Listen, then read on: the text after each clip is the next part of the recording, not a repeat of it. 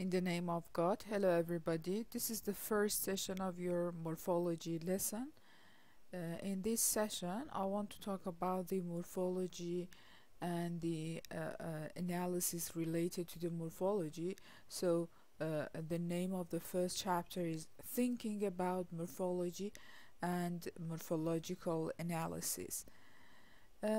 First, what is morphology? The term morphology is generally attributed to the German poet and novelist Wolfgang von Goethe, who coined it early in the 19th century in a biological context.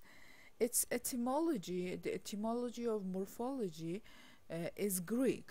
Morph means shape and form, and morphology is the study of form and form. For example, in biology, morphology refers to the study of the form and structure of organism, and for example, in geology, it refers to the study of the configuration of the landforms.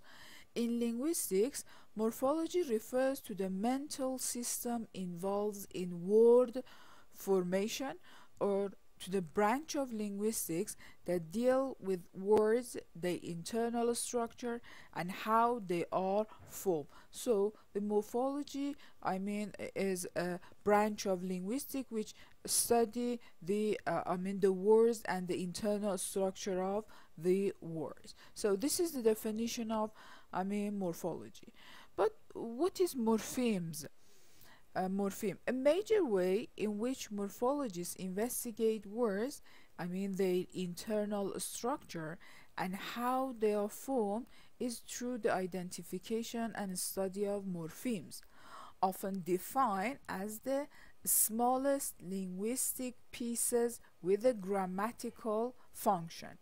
So this definition is not meant to include all morphemes, but it is the usual one and a good starting point.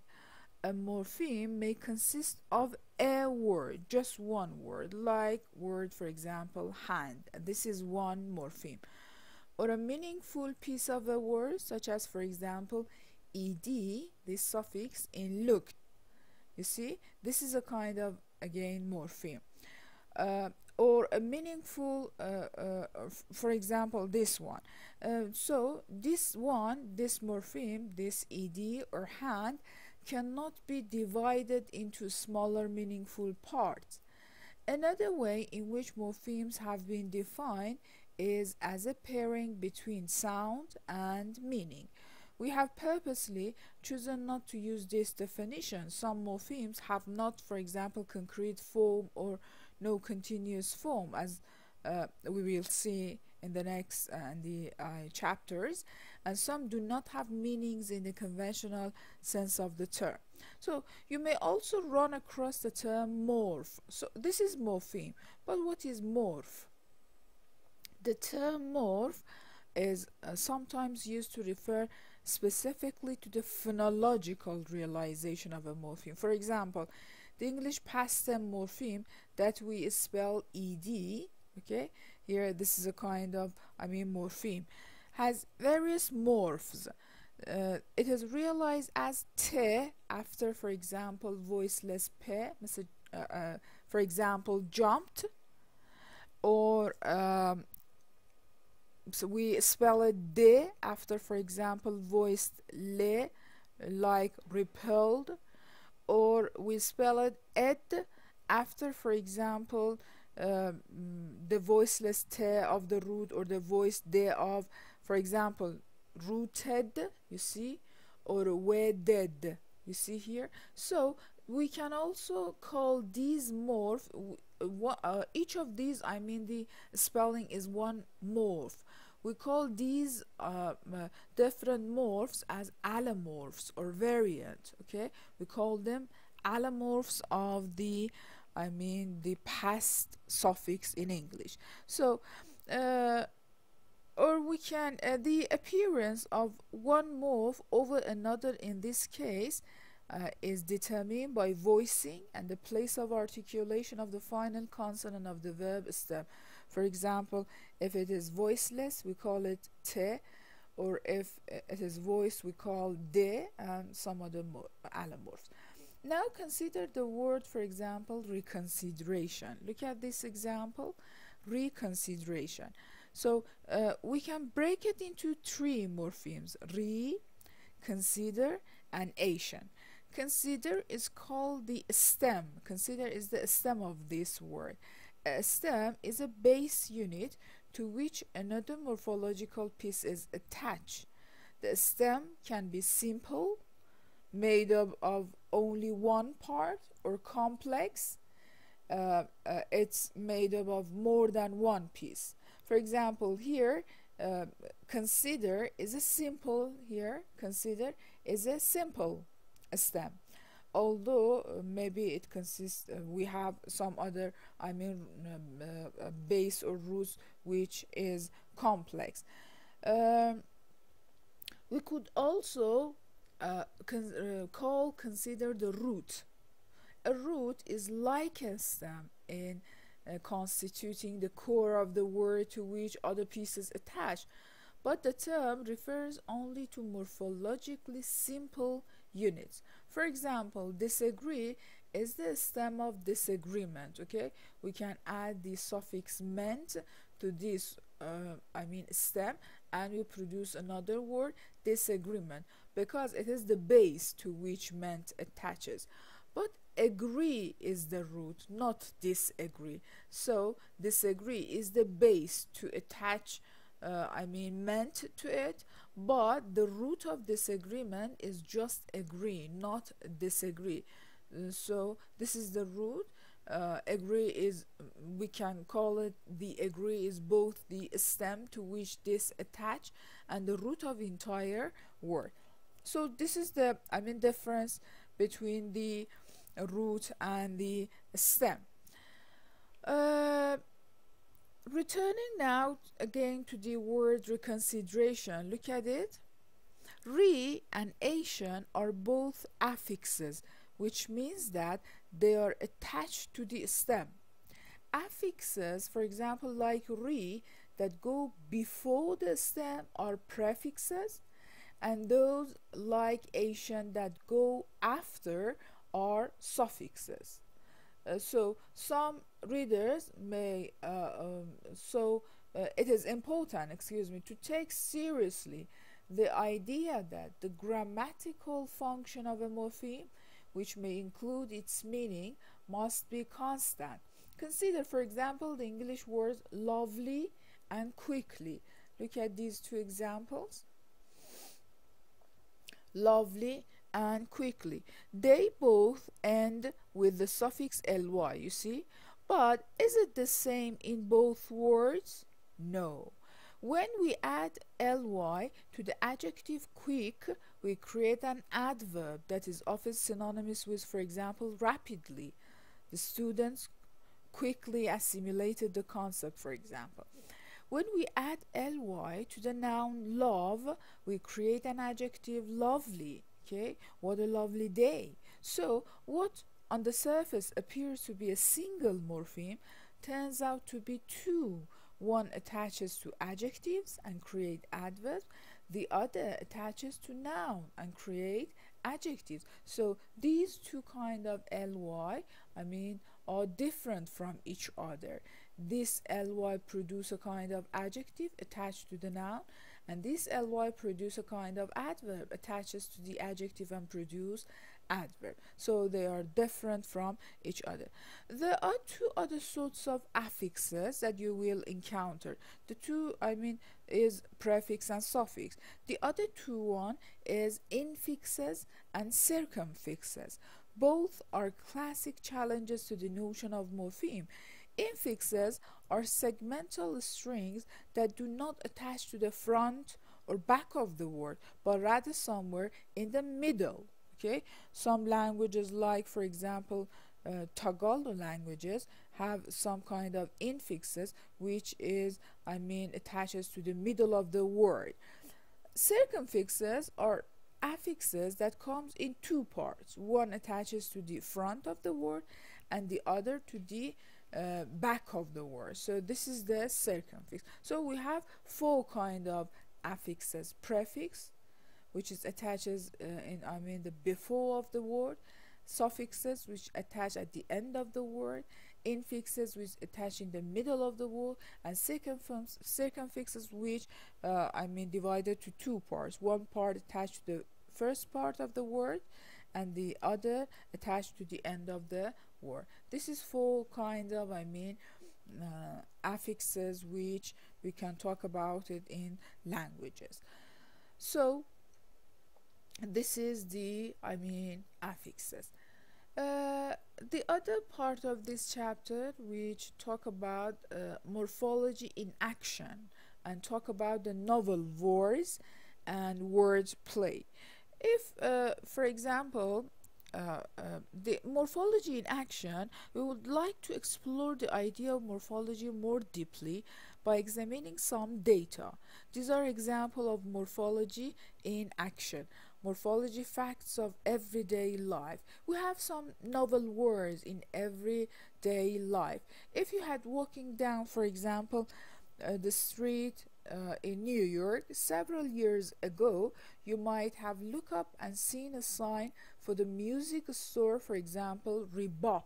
Okay, the music store, which its name is Rebop, a name that owes its inspiration to jazz term rebop, for example. This is a new word in jazz music stores. So names of stores and, for example, products are designed to catch the consumer's attention, so not necessarily to make sense, and this one does not does so by exploiting people's knowledge of English in a fairly complex way and breaking the rules so as to attract attention, as verbal or often does. Consider now, for example, the following phrase taken from Tony Braxton's song: "Unbreak my heart, uncry these tears." We have never seen anyone, for example, unbreak someone, and you certainly cannot uncry tears, but every English speaker can understand these words. We all know what it means to unbreak somebody's, for example, heart, or to wish that one's heart were unbroken. If we ask somebody, "Unbreak my heart," we would be asking them to reverse the process of having our heart broken. We can visualize uncry these tears too. Think of a film, for example, running backward. We can understand these words because we know the meaning of "on," the prefix "on," which when attached to a verb reverse or undoes an action. So the fact that these particular actions, breaking a heart and crying tears, cannot be reversed only adds the sadness to the song. Okay, so all human beings have this capacity for generating and understanding novel words. They are novel words. Okay, so sometimes someone creates an entirely new word, as for example Tolkien did when he coined the now familiar term hobbit. But more often than not, we build new words from pre-existing pieces, as with, for example, unbreak, because we have on and break in our language, and we produce a new word from pre-existing pieces.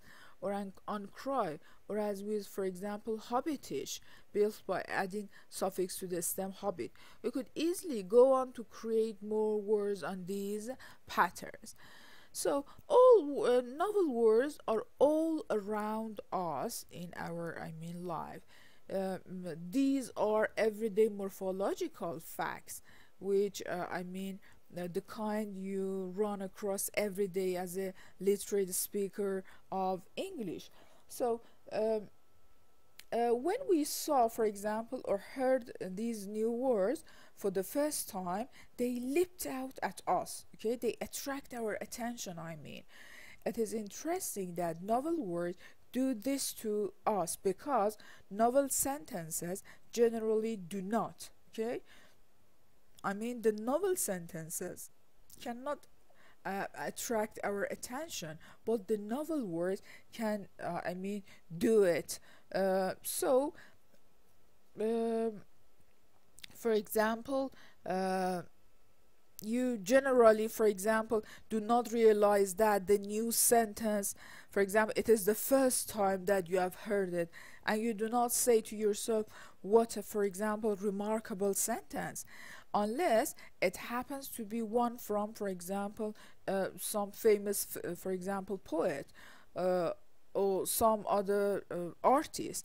Many people have made the observation before that morphology differs from syntax in this way. I mean, the novel words can attract our attention, but the novel sentences cannot attract our attention. This is the difference between morphology and syntax in this view. In this part, I want to talk about the abstract morphological facts, some facts in morphology which are abstract in languages, for example in English language or some other languages. So let's move to some more abstract morphological facts. These are the kind of morphological facts that you do not notice every day. They are so embedded in your language that you do not even think about them.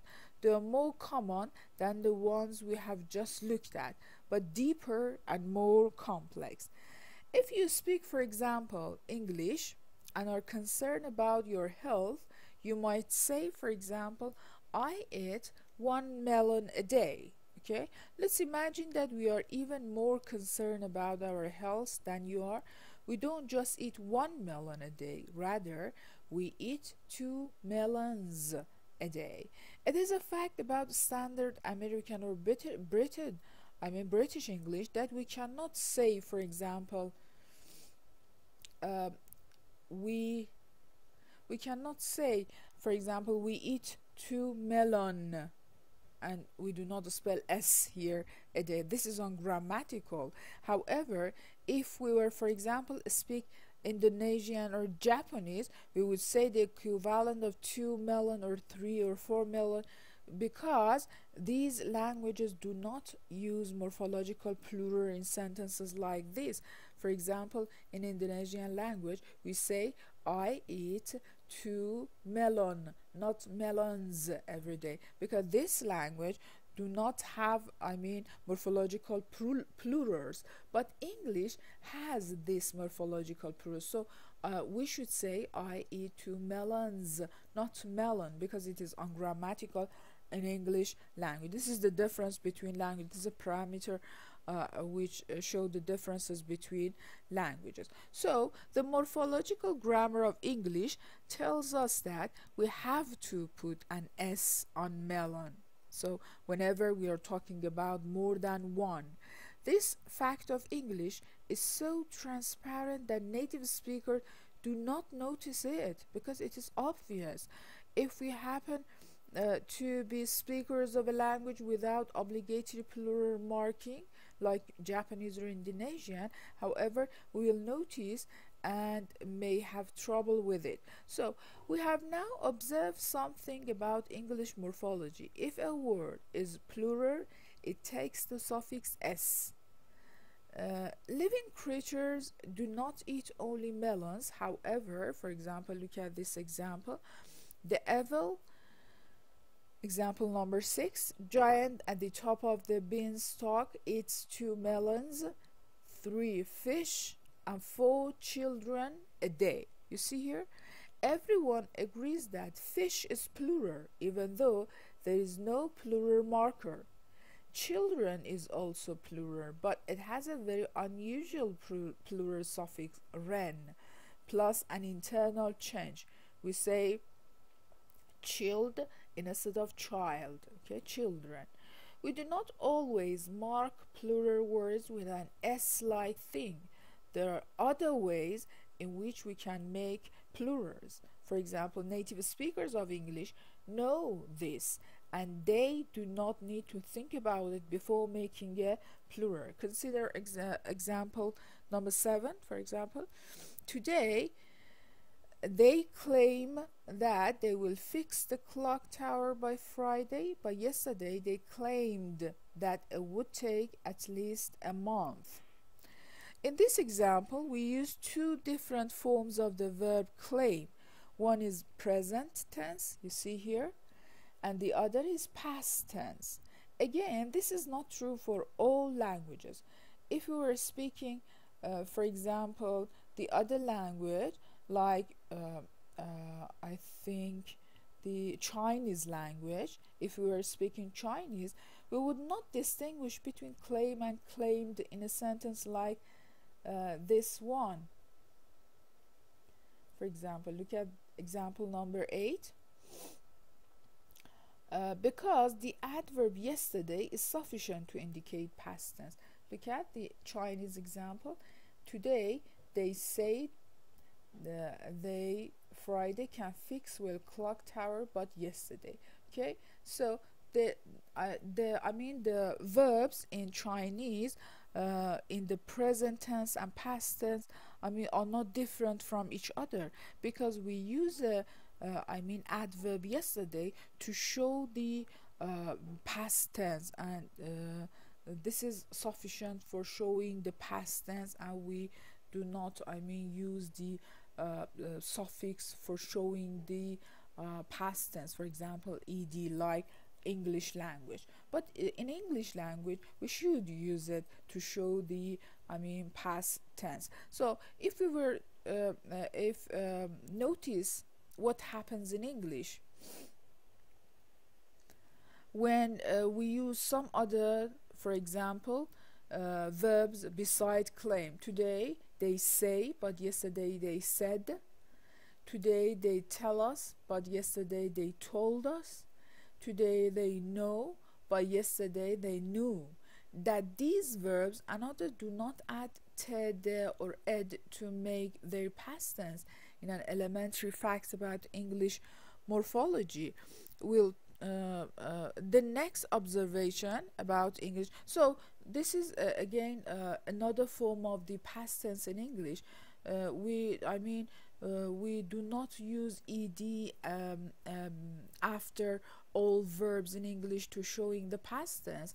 Some verbs are irregular, so we use, for example, tell, told, now, knew here. So this is again the ungrammatical forms in English. The next observation about English morphology has to do with pronouns. Here is an exchange between an American mother who has just watched a billiard ball break through a window and her 6-year-old boy who is standing inside. Example number 10.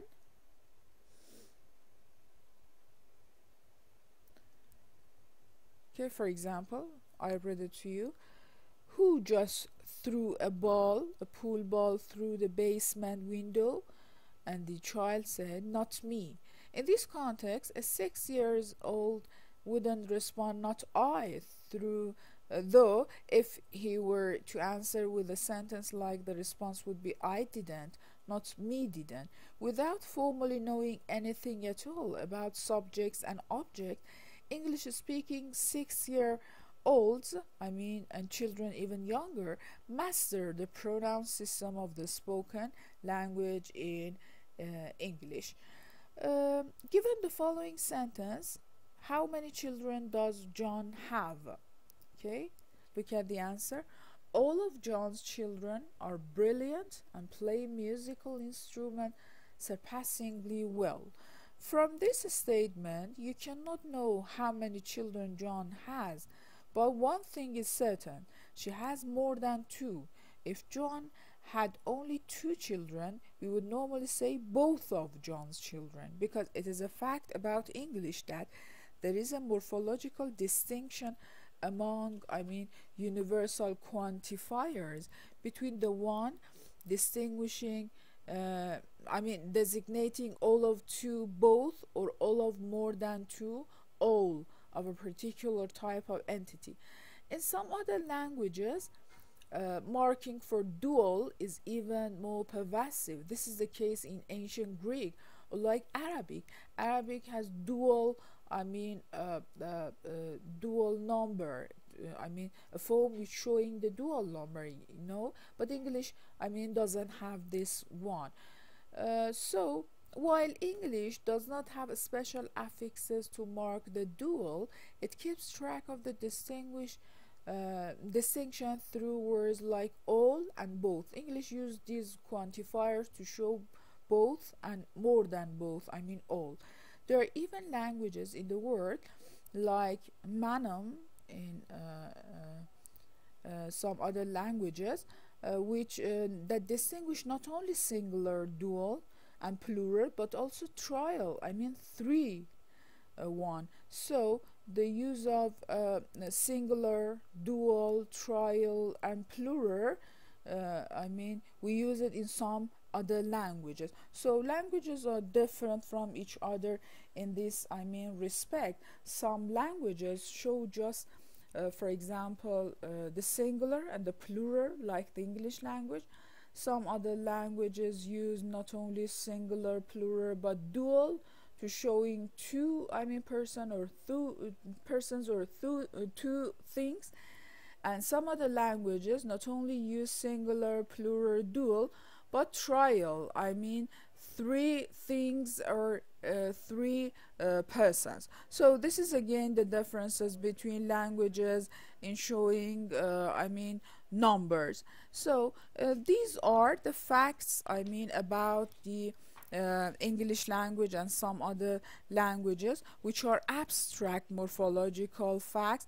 And as a native speaker, we do not think about these facts, just we use them without thinking about them. But as you see, there are differences between languages in these morphological facts.